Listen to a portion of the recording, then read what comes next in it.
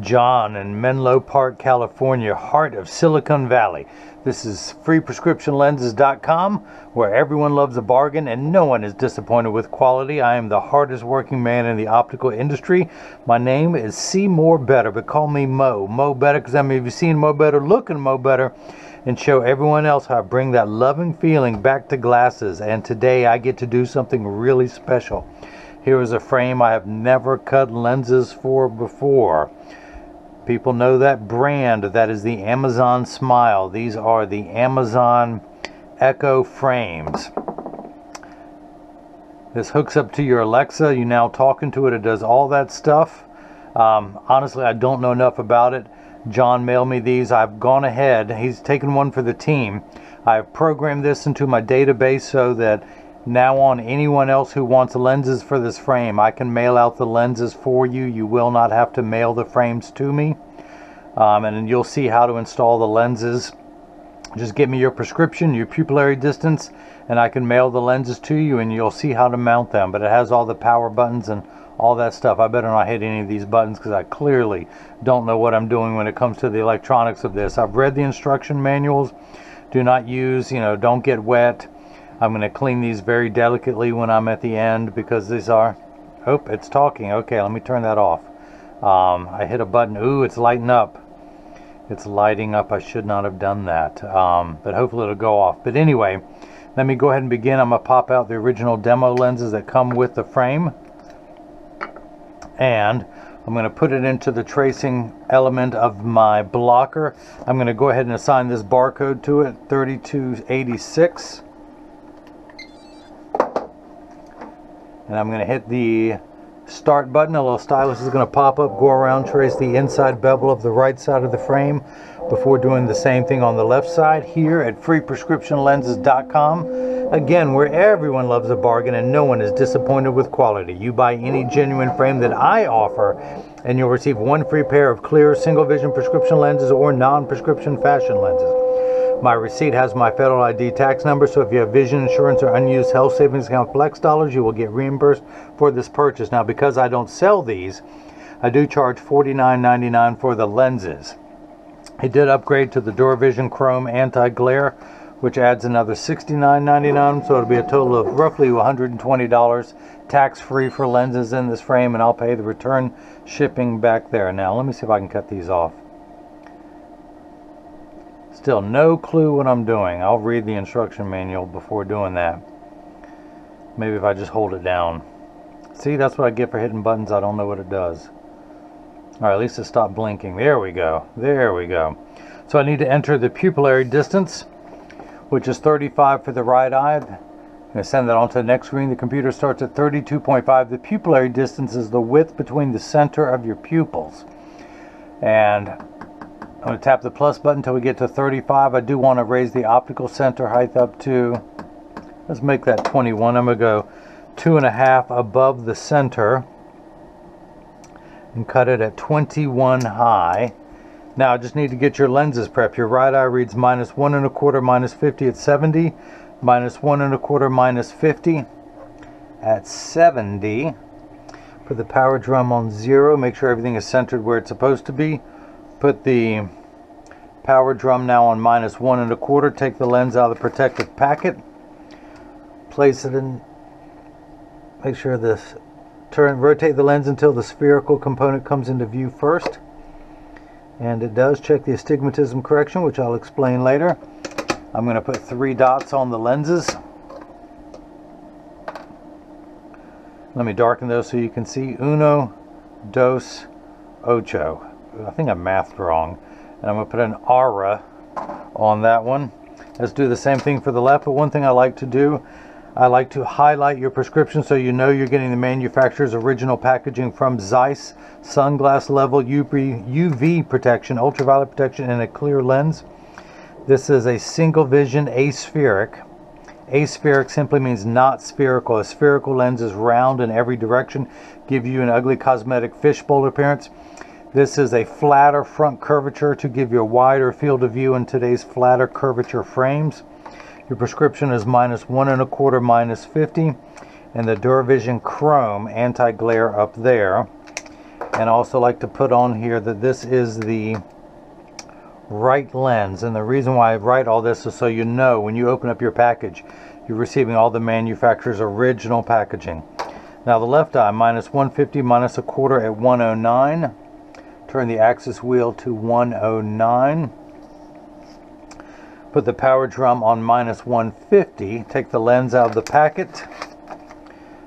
Rotate until the spherical component comes into view first, the 150 power. Check the small amount of astigmatism correction you have. And I'll explain what all that means later. Uno, dos, once. And I'm going to put an L on there, which is Latin for not right, which I can identify with since I ain't right. Put the cap on that, highlight the power of the left lens, the minus 150 minus a quarter Duravision chrome, and this is the, what did I do with my red pen? Did I already lose it? What? No, that is the red. I thought this was my blue pen. And this is the left lens. Now, if you guys missed any of that, let me recap. Oh, it's a bad joke, but somebody's got to tell it. You're moaning, but you'll be telling that joke tomorrow with your co-workers and everyone else. So, but again, the astigmatism correction, which I said I'll explain later, I will, but there's a way you can tell whether you'll need glasses in life or if you'll ever have astigmatism. And the sure test of that is, are you sleepy right before you fall asleep and when you wake up? Better yet, are you hungry right before you eat? If the answer to those questions is yes, then you're going to need glasses at some point in your life. So, the reason why I put those dots on there, it tells me that it's oriented and they're just perfectly. The blue cross is the geometric center of your frame. Your eye is just above that and inset. So, I'm going to get everything laid out there perfectly. Oh, I need a block. Or as I like to call them, Jenny from the block. I need to attach this to your lens while they are cutting.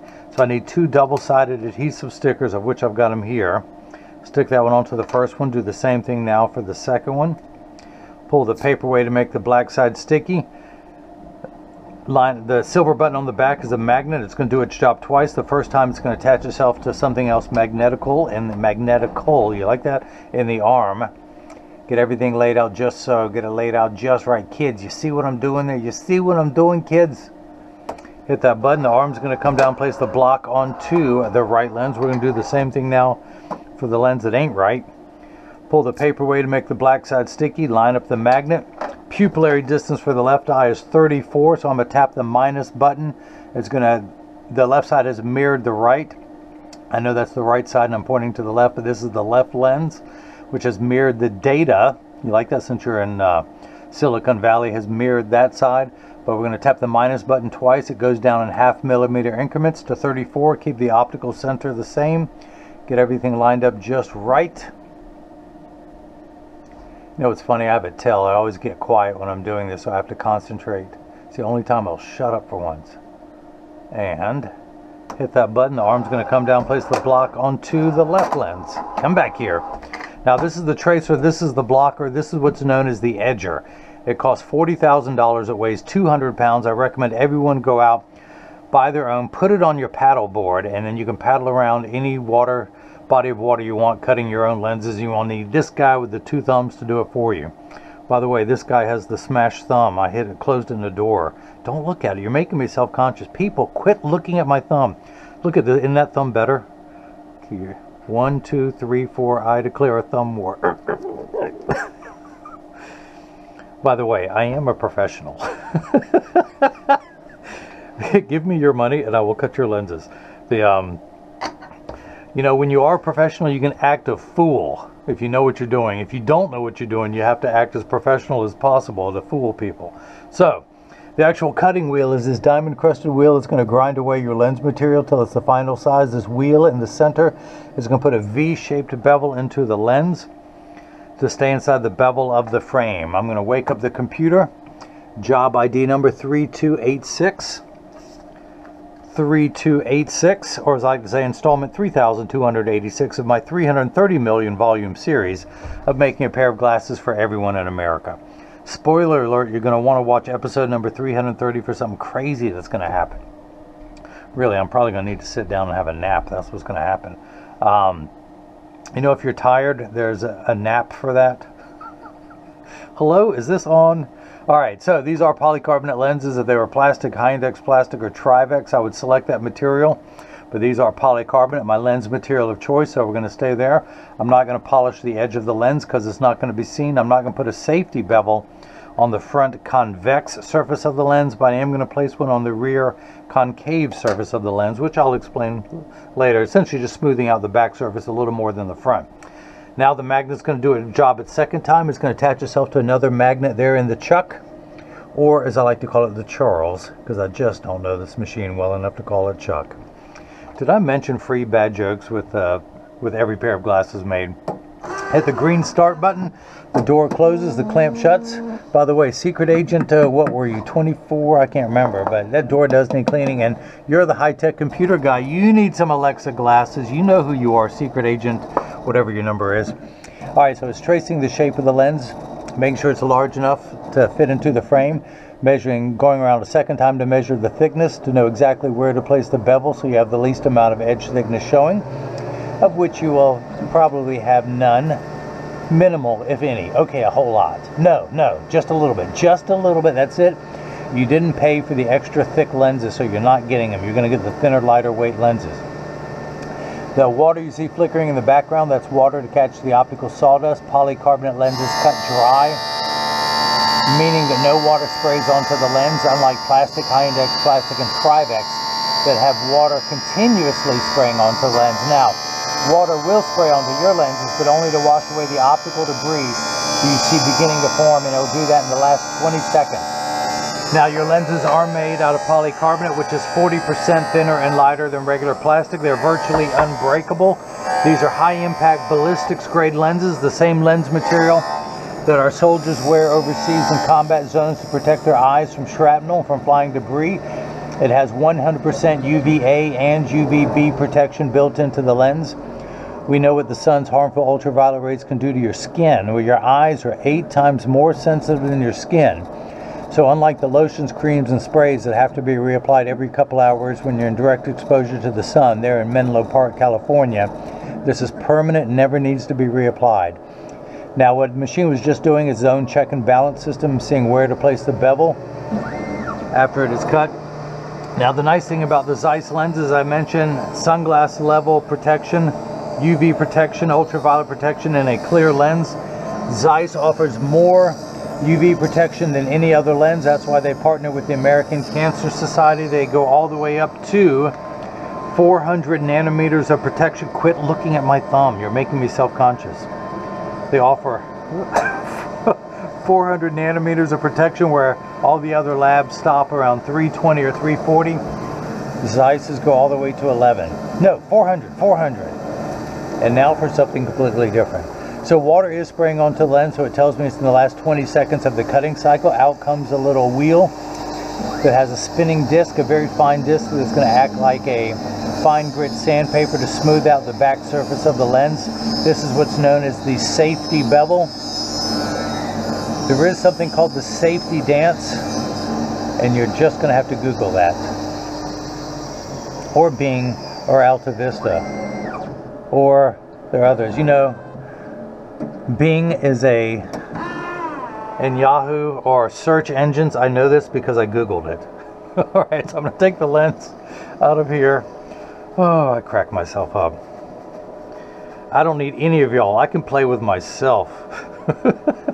Think about your words. Think about your words. So when I'm just scraping all the optical sawdust off the lens.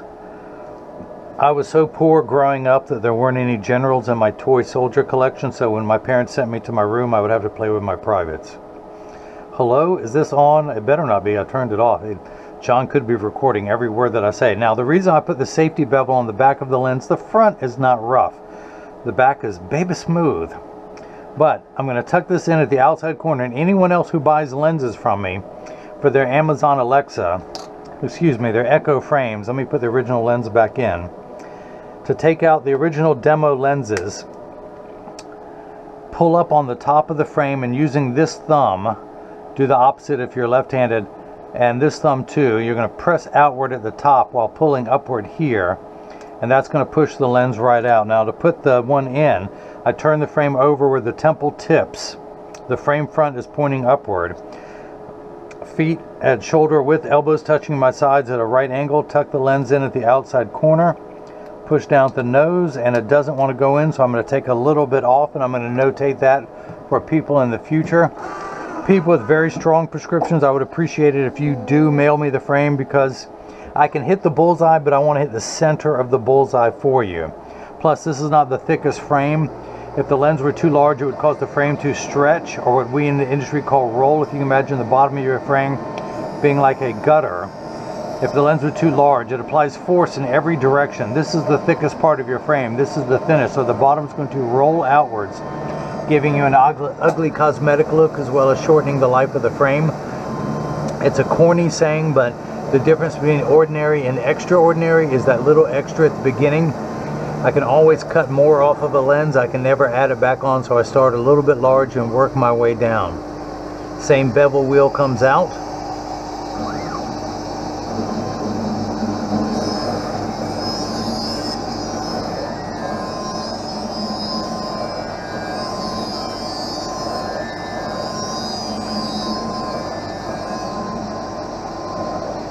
Now, one thing I could do, which you wouldn't be able to do at home, is to heat up the frame using a $200 hair dryer. That causes the plastic to become a little bit more pliable. But I do what's known as the cold mount. If you don't believe me, you can ask my wife. No, but I use no heat to install the lenses. I just want to, while the plastic is cold, I mount the lens in there. Again, tuck it in at the outside corners. Push down the nose first and then wiggle it around. It's still a little bit large, so I'm going to take it down another 1/10. Now the right lens takes the longest. Once I get the right lens done, I flip it over and start cutting the left once I'm sure of the size of the right eye. Again, I don't want anyone to have to get lenses at home, pop them in that are too large. So I may just go ahead and buy one to keep here and to always use as a sizer to cut other people's lenses. Even though this is now programmed into the database, not just for Secret Agent 3286, but I have it saved in the database under Amazon Echo, and this model number is the GR79BR. It's a 54 eye size. It comes in black. As far as I know, I don't know of any other colors or any other sizes that the GR79BR comes in. I see the charging cord. I just don't know anything else about the frame. It only has controls on the right, so if you're left-handed, I don't know what you do. It does have spring hinges, and it's surprisingly lightweight. I know this looks bulky, but there's a lot of electronics in there that is spying on me and listening to every word. Alexis, convince John to buy more lenses from me. Alexis, convince John to buy more sunglasses from me. Alexis, convince John not to go anywhere else for his lenses in the future. Hey, what good is artificial intelligence if it doesn't benefit me? All right, got some water on that. So again, we're going to tuck it in at the outside corners, push down at the nose. Oop, nope, I still don't want to force it in. I'm going to take another 1/10 of a millimeter off. And the reason why I have an R and an L on here is that I write down how much in tenths of a millimeter. Right now we're at 3/10 of a millimeter reduced in size, so it'll fit. And I'm going to do the same thing for the left side.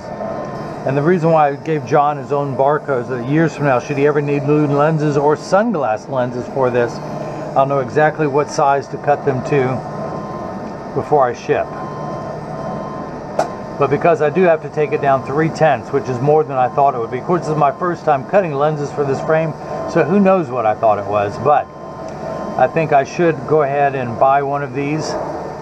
If anyone knows of a broken one, whenever they're watching this video, please message me a link.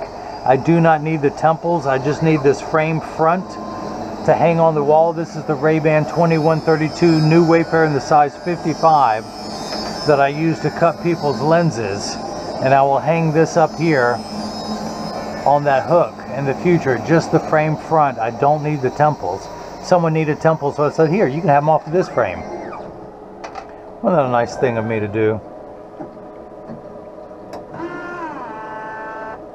Speaking of nice, I had someone who needed a repair.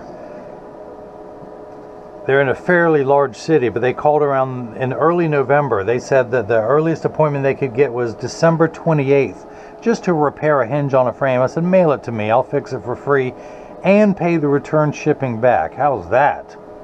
So, again, tucking it in at the outside corners, using my thumbs pressed down at the nose.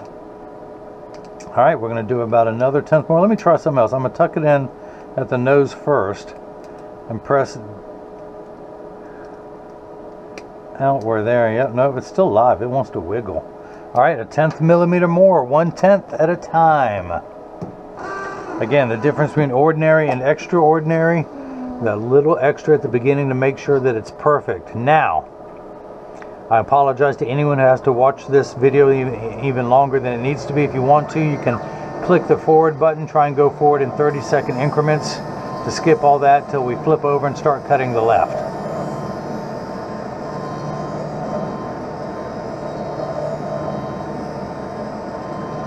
Again, it did not go to the cutting wheel, it went straight to the bevel wheel. And then just washing the optical sawdust off at the end. If it doesn't fit this time, I'm just going to go ahead and take it down by hand on the hand stone. I'm going to go old school. You computer people know old school.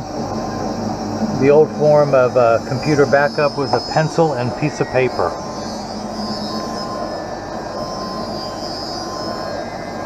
I guess the very first computer was dirt in someone's finger or in the sand while they did their computing.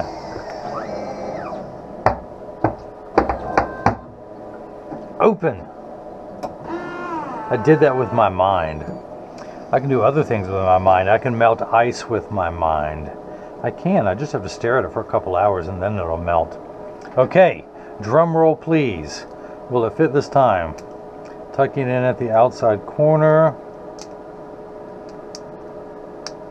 No, so I'll tell you what, to speed things up, I'm going to flip this over to L. I'm going to put on here that I'm going to take it down another 1/10 by hand. We're going to do -50. Flip that over to L and hit start. Just like before, the door closes, the clamp shuts. The lens is going to be traced by 2 white styluses, making sure that it's large enough to fit into the frame. And you can see as this go around tracing the shape of the left side. And measuring the thickness to know where to place the bevel. So what I'm going to do, I'm going to go ahead and take this block off. Pull the sticker away, use my hand-approved drying method, throw that in there, add to my sticker collection. Come down here, make sure there's no HIPAA violations anywhere here.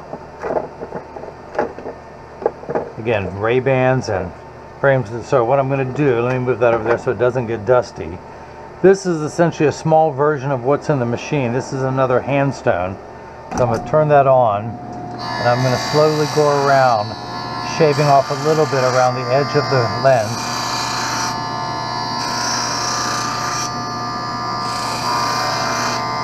And it's throwing up little white sawdust everywhere.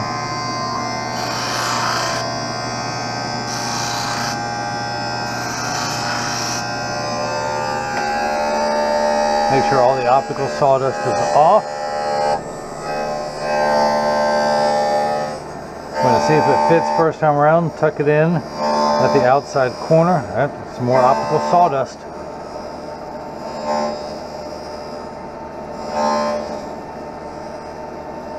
Make sure that's all off.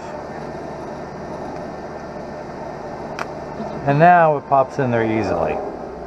So I'm going to come down here, begin the process of what's known as final inspection. Turn the axis wheel back to 70.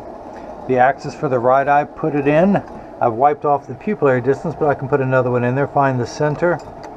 Put a dot on there before I forget. But I'm reading the power that I'm getting is -1 1/4, 1 going away from 0 into the red minus numbers. I'm past 1, heading towards 2.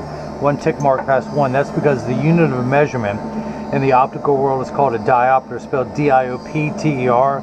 Starts at 0 and goes up in quarter increments from there. 0.25, 0.50, 0.75, 1, 1 1/4. So you're on the 5th rung of a ladder. Now, once the image is the correct size, your lenses minify, hence the minus sign. A magnifying lens is a plus number. With your glasses off, everything is much too large, so your lenses will minify the object down to the correct size. Once it's the correct size, you have half a diopter of astigmatism correction. Uncorrected astigmatism makes 6s and 8s look alike, or the letters P and F. So you have one power here, one curvature on your lens this way at -1 1/4. 90 degrees away, you have another half a diopter that is half a diopter steeper than that one. And that's how we line those two curves up to make everything nice and crisp. Let's read the second power. And we're at -175, one tick mark away from 2. That's because, remember high school math where you add two like signs together? Well, you probably do, John, since you work in Silicon Valley. The rest of us don't. So let's use today's terms. Somebody borrowed $1.25 from you, then they borrowed another 50 cents. They would owe you $1.75. That's where we're at, 175 in the red. Now, your left eye has 1.5 diopters, 6 steps, but only 1 step of astigmatism correction, so we're going to still end up at 175. Now, this last number, these first two numbers are real values to be concerned with. This last number can be anywhere from 0 to 180. That just tells us the fine-tune knob where to adjust everything. Take that out. Dry everything off. We're going to see if this fits at the -50. Look, I've lost your frame. There it is. Yeah, let me darken that. Your pupillary distance. Hey, come on, flashlight. Get in the game. Get in the game. Stop trying to steal the show. So let's see if this fits. I have the side I'm working on closest to me. I'm going to tuck it in at the outside corners. Push down. Yep, it snaps in. So we're going to write down -0.50, which is ½ a millimeter. Smaller than originally started out. Sometimes the tracing can stretch the plastic if it's thin, and so that's why I cut a little bit large, but that's why I don't take everything down to the necessary size. Take that block off, pull the sticker away, step back for the 3-point shot. Oh, brick. I didn't call glass either. All right, I got the offensive boards though. So for those of you who are not sports people, that means I got my rebound and put it in. But you guys got Golden State. You know a little bit about that. You know a little something, something. So I'm going to turn the axis wheel to 109, put it in over that black dot, read the power, and I am getting -150, exactly halfway between 1 and 2, which is where you'll find 1.5. Now you have the smallest amount of astigmatism. I cracked myself up. All right, so again, we're at -175 for your quarter step of astigmatism, also known as the cylinder. Now, the last couple steps of final inspection is I'm going to measure the pupillary distance. 35 plus 34 is around 100, or 69, whatever comes first. Optical center height of 21. So just like the crosshairs of a scope, I measure vertically and horizontally. The horizontal measurement is 69. I'm going to turn the card around, place the PD stick against my thumb, and then when we hold it up to the left lens, we're getting 69 millimeters. That is cut perfectly. Now, the vertical height of 21, not to the bottom of the lens, but to the middle of the plastic, because again, the lens goes halfway into the plastic. We're getting 21 millimeters. That is cut perfectly. 21 millimeters. Man, the kit is good. Now, the last part of final inspection is to clean your lenses and get it in standard alignment. But as I clean your lenses, I like to mention to everyone that when you get these in the mail, there is a small chance that these could fit too loose or too tight. However, there's an 80% chance that one side is going to sit higher than the other. That's because 80% of people have one ear that is higher than the other. And because of that statistic, 99% of all optical shops will do free adjustments if you ask them. But I'm going to get them in standard alignment, also known as a 3-point stance. The 3 points are 1, 2, and the bottom of the frame being 3. I set them on the counter and press down. There is no wobble. Now, when I say wobble, I'm part of that 80%. When I take mine off and press down on the counter, they wobble on the counter, but they sit level on me. For those of you keeping score at home, I am wearing the Christian eyewear, model number Philippians 413 in black and silver. You can get the same frame with gold crosses or with silver crosses. Again, I designed this. This is my brand.